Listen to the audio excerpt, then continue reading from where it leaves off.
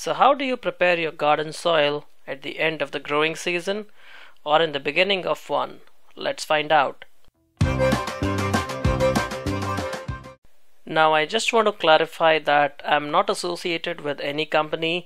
All my reviews are honest opinions of what I have experienced. So the first method that we will see today is to use this product called Organic Choice, which is a moisture control potting mix, and it's actually a very high quality potting mix for the price it's sold at. So if you have a local Costco near your place, you will probably see this item on the shelf. You really can't miss it. And this product has some very high quality ingredients, and for the price it's fantastic. Let's take a closer look. We have a lot of organic material, organic fertilizers, and some great quality compost which will really add value to the soil that you're preparing. And it costs about $10 for 2 cubic feet. Now you can do soil amendments anytime you see that the level of soil in your raised beds has gone down. So as you can see here, this potting mix, which is great for raised beds by the way, because it contains a lot of compost and a lot of peat moss and pretty much everything that you need to condition your soil with.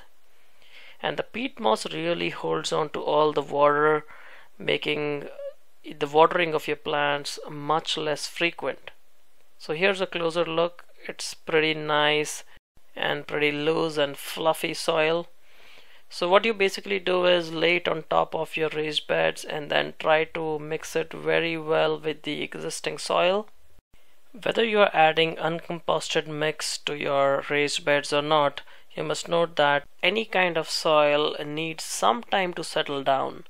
Especially if you're using organic materials in your raised bed, it does take about a month, maybe a couple of months sometimes, for the organic materials to break down.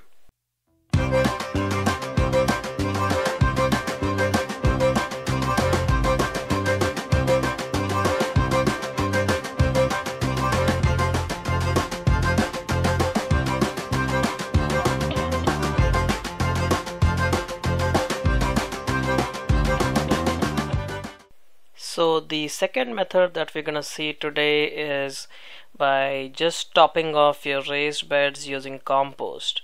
Now what I usually do is I put the remains of my potting mix into my compost bin, so at the end of the season I get some really good quality compost, which is basically a mix of some soil and a lot of organic matter. Now using compost is one of the best ways you can amend your garden soil, and to top off raised beds, this is a great way.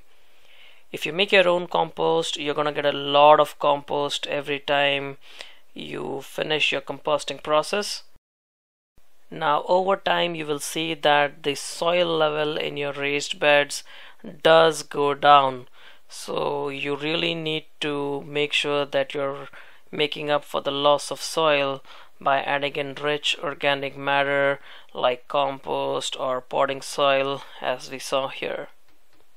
So I'd like to know from you, what is your method of rebuilding your soil? Do you use compost or do you use a ready to use potting mix? What is your favorite way to condition your soil? Do let me know. I'll see you again soon. Happy gardening.